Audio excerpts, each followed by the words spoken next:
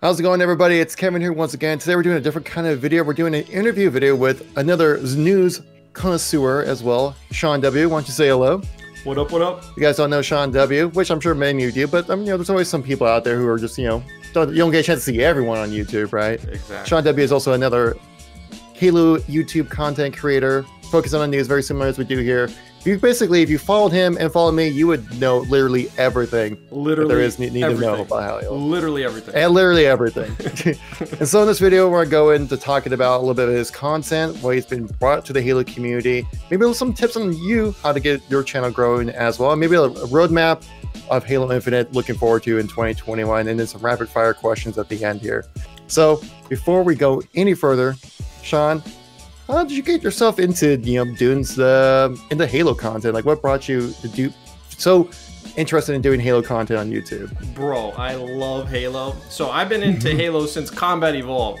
So like I did kind of think, I decided earlier this year I wanted to get into YouTube and I wanted to do something gaming. And it honestly didn't take that long to figure out, like, okay, do Halo. There's a new Halo coming out, for the first time in 5 years. So dude, it had to be Halo content, all right? Sorry guys, I dropped something, so I had to restart here. But yeah, earlier this year when I decided I wanted to do YouTube, I knew I wanted to do a gaming YouTube.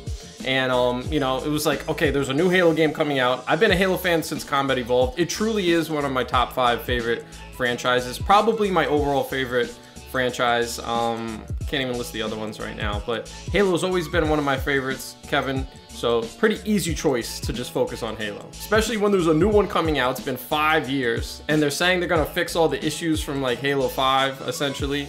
They've said that a lot in interviews, so it's like, oh my god, this not only is a new Halo game coming, it might be one of the best Halo games ever, if not the best Halo game ever made. It's definitely setting itself up to be like that, just because I feel like 343 is really taking in a lot of community feedback this time around when it comes to making their Halo game. And they really want to try to blend both the new and old styles of Halo. They kind of just recapture that Halo feeling that's kind of been missing really kind of since probably Halo 4, maybe even Halo Reach since then. Yeah, I agree with it missing since Reach. I agree. You mentioned about the long time between Halo games. You were kind of one of the main people I saw on YouTube who kind of pushed the end the content drought situation, because pretty much since the announcement of the delay in like mid-August to about October, we really didn't hear anything like at all from Halo Infinite, and we had to really like do some deep dive searching to kind of find some stuff to talk about. Like we were looking into toys, we were looking into cookies, the cookies, looking in terms of service agreements. I went to at least like 10 different gas stations looking for the cookies. And when you did find it, you got the code, you typed it in, and you showcased that the armor coatings were costing $5, and so that kind of sparked a bit of a controversy there. Like I even saw like some major gaming content creators out there, like I think even Angry Joe like retweeted your tweet as well. Like that tweet freaking blew up, and it really kind of started a whole new discussion to even that really forced the hand of 343 to get out there and talk about some parts of Halo Infinite. So I wanted to kind of go into like what was how did that whole process go around for you there? It was bizarre, dude. Like I said, I was out just like looking for the cookies. Like I really just wanted to find the cookies. And part of the drive for it was because, I was trying to do like a lot of Halo news like you were and still are, we both still are. So I was just like looking for content basically. So I got the cookies, I found the cookies, and I was so excited. It was like, oh my God, like it was like the scavenger hunt. I finally found them. And then I put the code in, and then like I got the email back, and it was like, whoa, like oh, this is content. Like there's nothing else to talk about really, so I felt like I should like document the process. So I just took a screenshot of the email they sent me, and I thought it was like newsworthy basically that it says valued at 5. So are the armor coatings actually going to be 5? At this point it seems like it, like it's that tweet blew up. We've had a lot of talk about armor coatings. I feel like that 343 at this point would have said something like, no, they're not going to be 5. Like, no, it seems like it's going to be 5. So, I put that out there, and then lo and behold, the tweet just goes crazy. Crazy. I don't even, it's like 500,000 impressions or something like that on Twitter. And it was just awkward because like, I didn't really have a problem with it. Like, I don't really have a problem with the Halo Infinite microtransactions. Like, I understand it's a free-to-play game. $5 for a skin, you know, I don't really have a problem with it. You know, I've bought Fortnite skins for like 10 bucks, 15 bucks. So, you know, I've spent money on that. I've spent money on Halo 5. And so I didn't think the 5 was a big deal. And then I thought it was funny. I actually thought it was good value. I put that in the tweet because it was like, the cookies are like $2. You can actually find them for $1 in some places. So it was like, you get the cookie for $2, you get to keep the cookies, and then you get the $5 skin. So I was just like playful in the tweet, and then it blew up. And it was just really awkward, honestly, because, you know, eventually what happened with the tweet was nothing like what my intention was when I posted it. But I left it up anyway. I did actually consider deleting it at one point. But then I was like, why? You know, it doesn't make any sense. But the reactions were crazy. It was just crazy. But, you know, yeah, dude, we definitely got content. Like, we can say that. It was huge.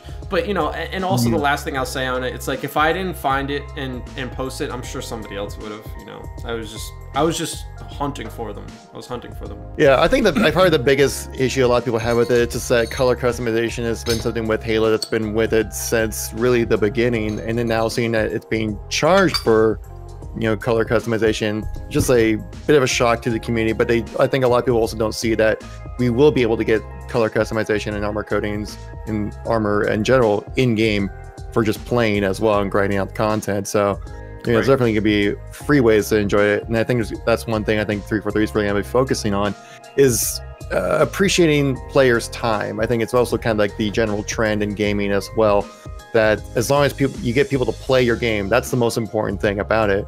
And then after that, live it up to, you know, a player's option if they want to pay for extra stuff. And so a very unique thing about Sean here is that not only is he actually like a dedicated Halo player making Halo content as well, but he actually showcased on his channel that he actually plays Halo with one hand, and it actually could probably stomp you. He stomps me when it comes to playing Halo.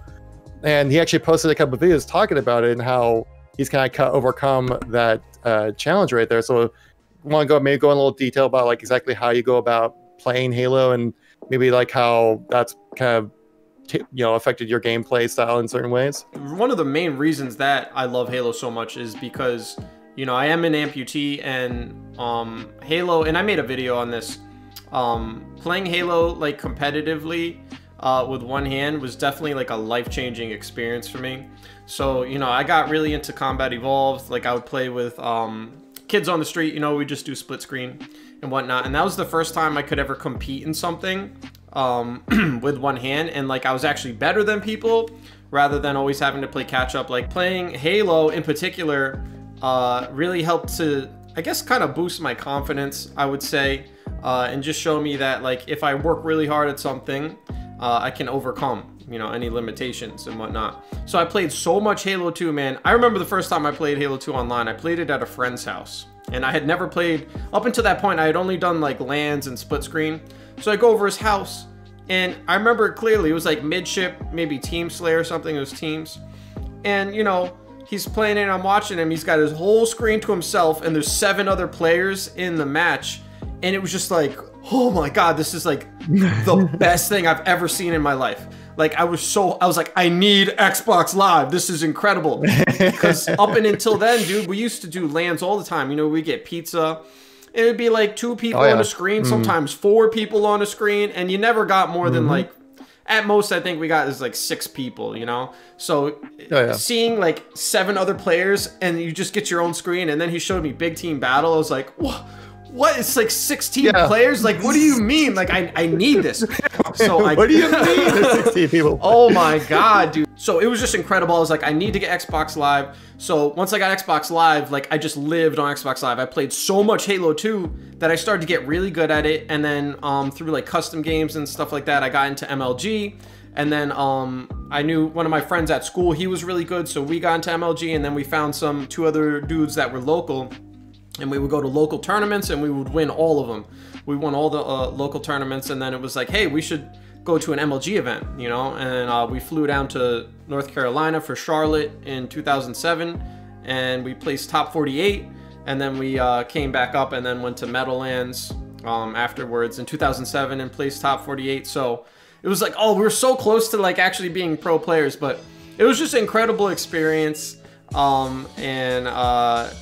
was just like life-changing, I would say. And it definitely, again, it showed me, you know, even if you have limitations, you can still overcome them.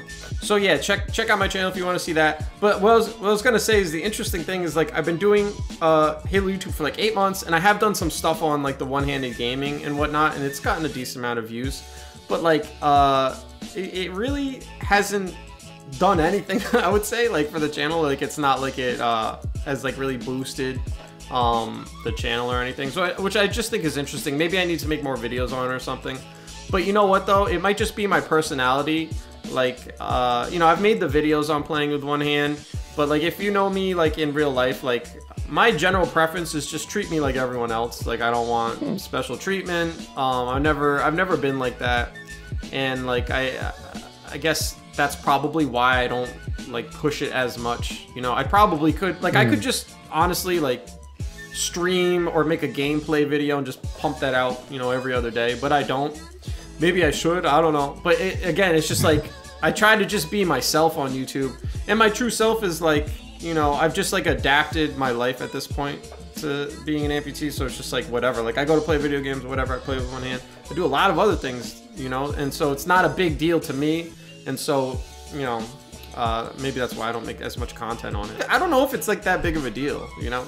People have seen everything, I mean, in 2021. Right? Yeah, exactly. Right. I mean, there's like one guy on Twitch who like plays with his mouth, you know, and like dominates people in PUBG, you know? Exactly. Flashback to 2007 in MLG Charlotte in North Carolina. So I was playing with my team, and back then, like, you would talk trash. You would just get up and talk trash, you know? We were playing, it was the first round of the tournament, and we were playing like a pretty decent team. Like, they had some players that were kind of known, and like, I was just killing it. So at one point, my teammate taps me on the shoulder. He's like, turn around. I was like, what? I turn around, there was like, I don't know, maybe like 40 or 50 people huddled around watching, and they were impressed that I was playing with one hand. So like, I won't lie, I was like, oh, hey, we got some people watching me, you know? And I went off. I remember I went off on like midship team slayer. I went like 20 and like 10 or something like that. Like, in a tournament, that was nice. So I was feeling good. But then my teammate, oh my God, he's hilarious dude. So you know, I was just walking around watching other amateur things. Like, we would all kind of split up after the rounds and just kind of do our own thing sometimes. So my teammate found me. He's like, here, you gotta come with me. I was like, what? He's like, you gotta come with me. So he leads me over to the Rainbow Six side. I was like, why are we going to Rainbow Six? Like, nobody cares about Rainbow Six. Like, why are we over here? And then he's leading me over to the station, and there's a crowd like twice as big as what I had minimum. Huge crowd. So we get up, and it was a guy playing Rainbow Six with his face. Just with his face. What? And it was like, what? I mean, what? Like, even I'm like, what? You know, like, I'm playing with one hand and dominating in a tournament, and then I'm like, oh my God. And my teammate just puts his hand on my shoulder. He's just like, sorry. He just said sorry. I was like, oh, you jerk. Because it was like, yeah, dude, like, this guy, gotta give it up. This guy's playing with his face, bro. Come on. That is crazy. That is incredible. Oh, I just shook. I mean, yeah, but so that was can he double shot with his face though? I don't know what they do in Rainbow Six. They tap. Well, I also kind of want to go into talking a little bit about your content, your growth on the channel, because I don't think I've seen anybody, especially in the Halo community, but most people on YouTube in general, I haven't seen anybody who has much growth as you have in the past, 8 months you've started the channel. Yeah, you've grown all the way up to 17K subs right now at this point. And now it's just organic growth from just your content, uploading content that people want to watch and check out. Yeah. And so I kind of wanted to pick your brain a little bit about what kind of led you to doing the kind of content that you do, and maybe what kind of suggestions you might have for other people who maybe want to get into doing YouTube as well. There's a lot to YouTube. I don't know. I'll just give you what is coming off the top of my head. I think YouTube in a lot of ways is art.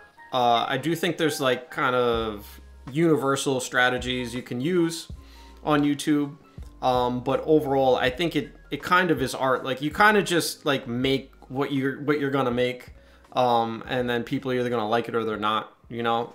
You can't force people to watch your content, And I'm not so sure you can just like perfectly engineer content that like is guaranteed to work. Like if that was true, there would be like robots, like AIs that could just like start a channel and just, you know, so there's definitely some kind of like magic to it, you know. In terms of someone thinking about getting into YouTube, I don't know. I do think I got lucky in a lot of ways. I guess, so let me circle back for a second before I give advice to someone. What was I gonna say? I'm trying to figure out, because I just went off on a tangent. Maybe think of like what led you to doing like this kind of content on YouTube rather than like gameplays or like cut commentaries and stuff like that. Yeah. Okay. So I'll give a little advice to people, just general advice, but like all I can tell you is just like my mindset that I put into the channel. Maybe that is useful to people, and maybe that was responsible for growing the channel. Because here's the interesting thing, and it kind of scares me about YouTube. If I had to start over again from scratch, I have no idea how I would get to where I am now, right? So in other words, I don't actually know why I got to the 17,000 subs. That's just my honest answer. If I knew, you know, I would replicate it and I would just keep growing. Like right now, I'm in like a bit of a plateau. One thing I applied to YouTube is, you know, you should be aware what other people in your space are doing, but you also need to resist like looking too much at what other people are doing. At least I need to, because that's how you remain original. Whatever you feed your mind and input into your mind, you're gonna get more of that, right?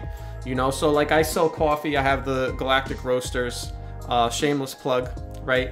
But what I do is I only so when I started and got into the coffee business, I spent about a year, literally a year, going to trade shows, going to cafes, ordering stuff off the internet. I've tried so much coffee. I tried a ton of coffee. To the point, like, I love coffee. But anyway, I sampled tons of coffees. So what I did was I just did my research to understand the space, right? Now, I don't taste any other coffee. I just taste mine. I don't need to taste other coffees.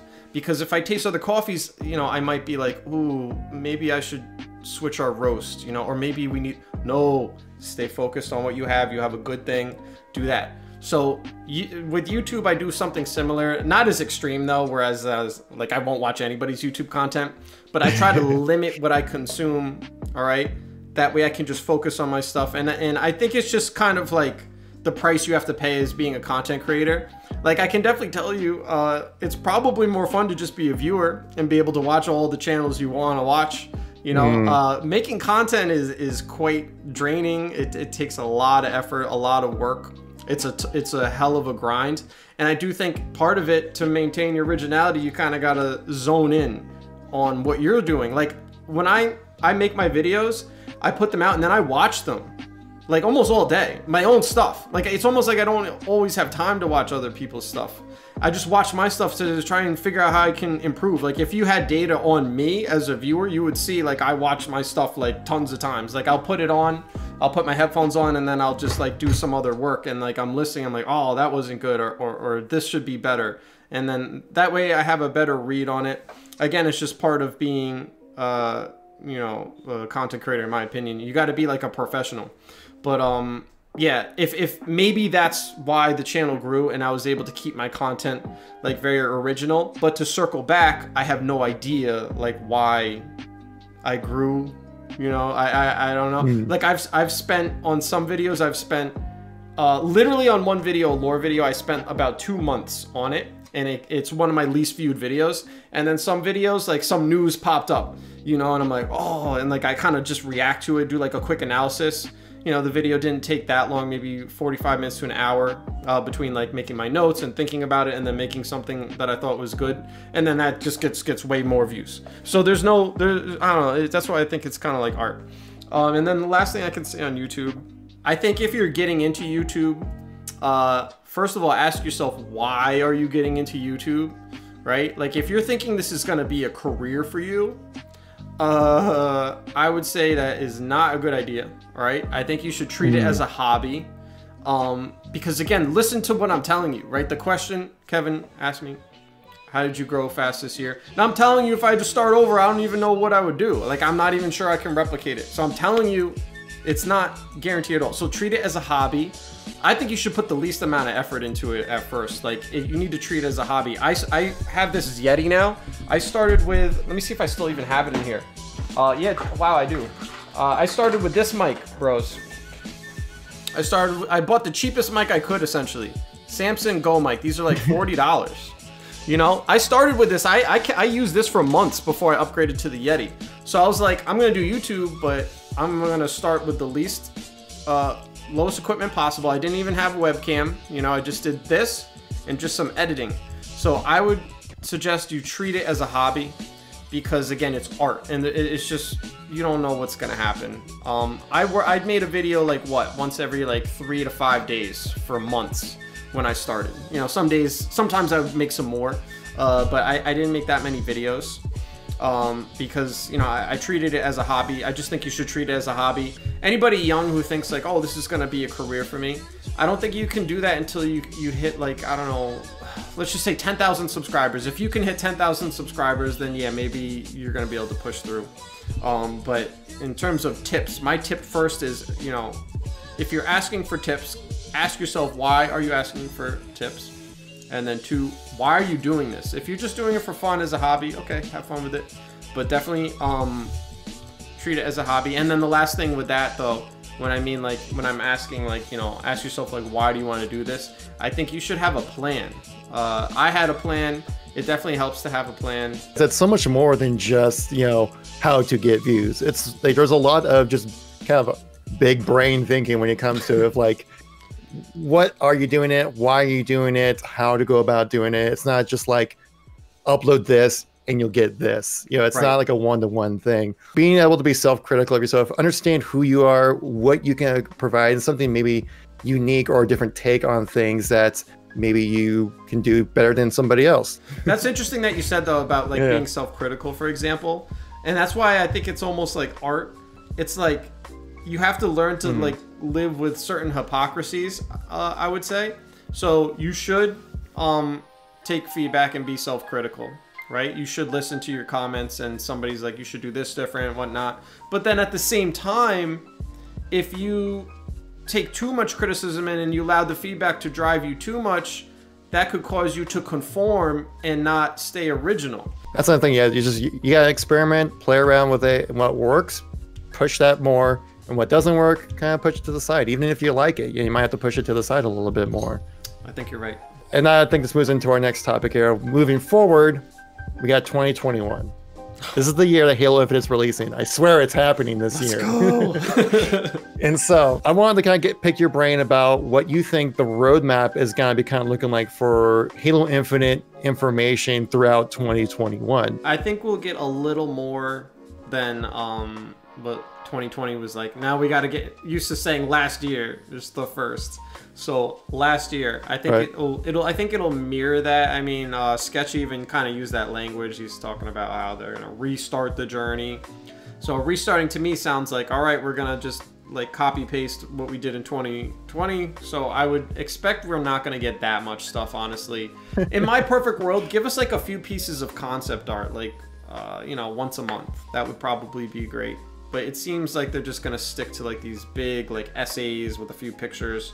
So I don't see those being more than once every month or two. I don't think we're gonna get monthly stuff though. Yeah, I'm kind of feeling that we're probably gonna get something maybe every 3, maybe like some big update probably in between January and June. Because then when June, that's where we'll have the E3 like event. And then we're going to be able to probably, that's when the ball's really going to start get rolling, because we'll definitely see some new content, more gameplay footage and things like that. But up until that point, I think it'd be kind of, you know, difficult to find any kind of information that we could really go off of. I have a feeling we'll get like one big update, probably maybe like March, April or something like that. Kind of like what we had with back in December for the Infinite update.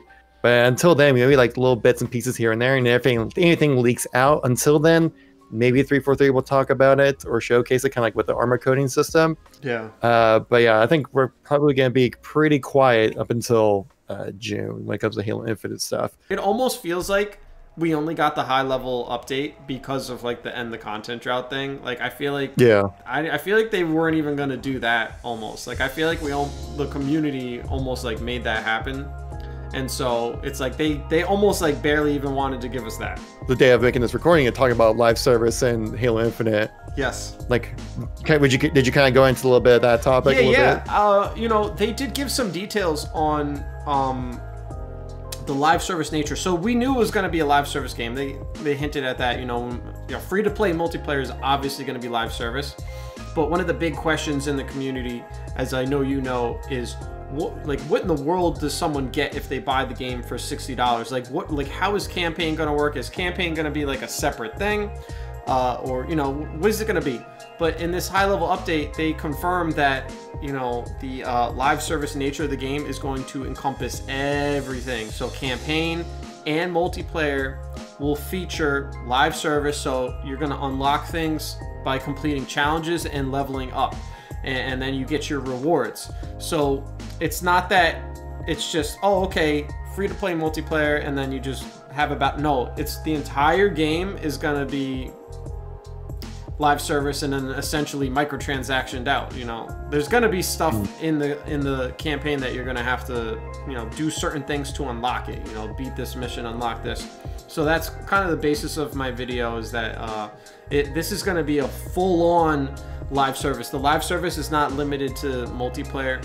And then also I just said in there how you know, I think it's going to be awesome though. You know, I think we've never had a live service Halo game. I think it's going to be awesome and better than Fortnite's live service, better than Valorant and Apex. The top shooters out right now: Fortnite, Valorant, Apex, Call of Duty. What's similar about all of them? They're free to play, but they're also live service. They give you something to do. It's fun. Like, you know, it's fun to have this game where it's like, you know, there's constantly something to do. That's one of the things that's, yeah, it's probably missing from Halo. You know, I don't know. Like with Fortnite, I loved the challenge system. I haven't really played seriously since 2018, but I liked how you'd get the battle pass and challenges, or no, they would do like daily or weekly challenges. I think it might have been weekly challenges or whatever it was, but it was fun. It was like, you got to go in a battle royale match, you got to go from these 3 locations, and that was fun because there's some challenge to it, because you could just get picked off. Like, it'd be kind of hard. So it's just fun to like have stuff to do outside of just like playing the game. You know, things you can accomplish, and then you get rewards for it. I think it's fun, and there's a reason that live service games are some of the most popular. Like, you can hate it all you want, but dude, like, there's a reason they're popular, and part of it is because they're live service, which means there's always something to do, always something to work towards. So it's fun. Next one. Let's go into the rapid fire questions here. I'm also doing this format with all future interviews as well. Okay. Obviously, you get these same questions. Everyone asks these questions. They want to know when it comes to Halo content creators. They want to know this. All right, here we go. Best Halo campaign. Combat Evolved. Oh, do I have to elaborate? Best multiplayer. Oh, okay. Halo. But you can elaborate if you would like. Yeah. I mean, it's rapid fire. It's supposed to go quick. Best multiplayer. My personal favorite, Halo 2. Objectively, Halo 5. Ooh, objectively, Halo 5 best multiplayer. Warzone was incredible. Halo 5 takes a ton of skill. Have you ever seen this bro Frosty play Halo 5? Jeez. Dude, yeah. Ugh. Frosty and Shotzi are just insane, dude. They put that game to a whole new level. Bro, they changed the game. That game takes so much skill, man. It takes way more skill, I think, than even Halo 2. And I was competing in Halo 2. Best Halo game, period. Oh my god. Okay, for me it's Halo 2 because I played it the most. I have the best experiences with it. I don't know. I guess Halo 3, man. You know, there's a lot I don't like about Halo 3.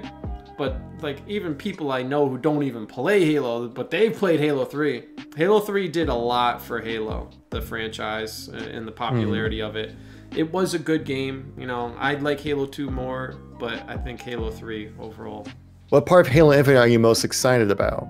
The Battle Royale, bro. The Battle Royale, ooh. I mean, I would be very surprised if there's no Battle Royale in Halo Infinite. Or it's either a Battle Royale or whether you call it a Battle Royale or something very similar to it that I'll be able to argue that is a Battle Royale, and I'll be able to defend my prediction. Definitely. All right, guys, so I think that kind of wraps up the interview, guys, with Sean W. here. Again, if you guys want to check him out, he's on YouTube, he's on Twitter, he's on Instagram. He's got his own coffee as well. Sean, why don't you? I'll give you the last little bit. Rest in peace, Master Chief Cup. Sean, what do people got to look forward to on your channel and channels and content in general in 2021? More predictions. All right. Anything that comes out, like Kevin, I'm on it. You know, so between him and me, you're gonna stay up on all the news. Definitely come to us for the news. You need us for the news, bro. I'm telling you. All right. So more predictions. I want to go deeper into the story, do a little more analysis. And I won't lie, I'm gonna try and put some more personal content into the channel because you know, fall 2021 probably means November, bro. So yeah, it is gonna be 11 months, and like we've talked about, I don't think there's gonna be a ton of content. So there's always gonna be some Halo stuff on there, and perhaps some content that you can learn from, some more you know, of my personal experiences in life. And also, guys, if you're a coffee drinker, check out the links in the description down below too. Galactic Roasters, got a link right there. Got a link to all his social media and YouTube channels, all that kind of stuff. It's in the description. If you go, please check it out. You will not regret it. I guarantee it. Get the KevinKoolx approval on that one. Dude, Kevin, thanks so much for having me on, man. I've been excited to come on your channel. Ever since we did our coffee catch-up on, that one did really well. People loved it. People had a blast. I love Kevin. We get along really great. So if you're not subbed to him and you're watching, if you've watched this far, you better sub, bro. I mean, come on. What are you doing? All right. But thanks again for having me on, man. You know, we'll just keep doing these. Indeed. Hey, Sean, I appreciate taking the time out of day to come by and chat. So yeah, everyone, thank you so much for coming by the channel. Appreciate it. Check out Sean's stuff in the comment description down below, and we'll catch you on the next one. Peace out.